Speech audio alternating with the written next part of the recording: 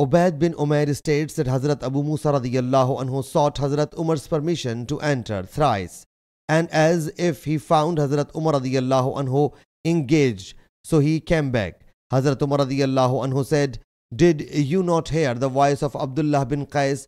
Permit him to enter." Hazrat Abu Musa radiyallahu anhu was sent for. Hazrat Umar radiyallahu anhu said, "What stirred you to do what you did?" He said, "We have been ordained to do the same." Hazrat Umar radiyallahu anhu said, "Effect a witness to it, or I will mete punishment out to you." Hazrat Abu Musa radiyallahu anhu whereupon made for the gathering of the helpers.